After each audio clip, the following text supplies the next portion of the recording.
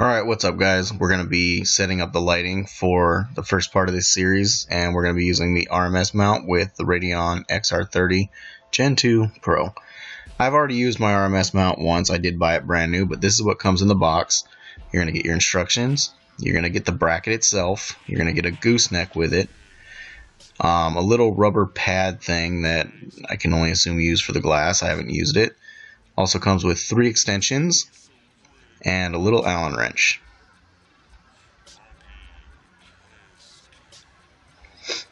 So what we're going to do is we're going to get the extension that you want to use for your tank, and we're going to get the bracket. What we're going to do is slide the bracket into the extension piece.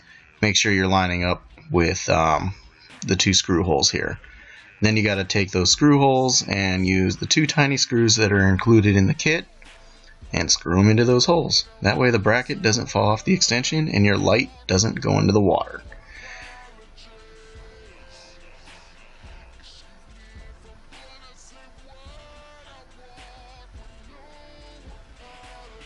Once that's all done, now we have to get our gooseneck, and we're going to attach the extension onto the gooseneck with this little oblong little nut here that slides right down into the channel of the extension piece.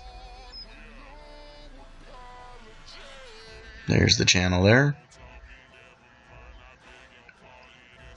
and it just simply slides together.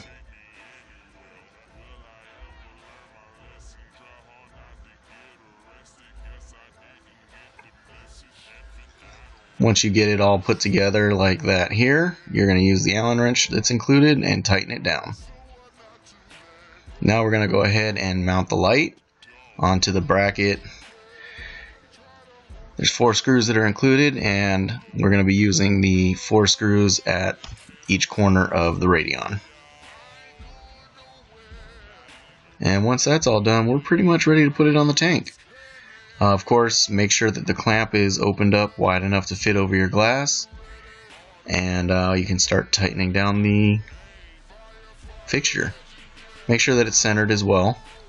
Don't over tighten it, don't use channel locks or anything like that. You don't want to risk breaking the bracket or your tank.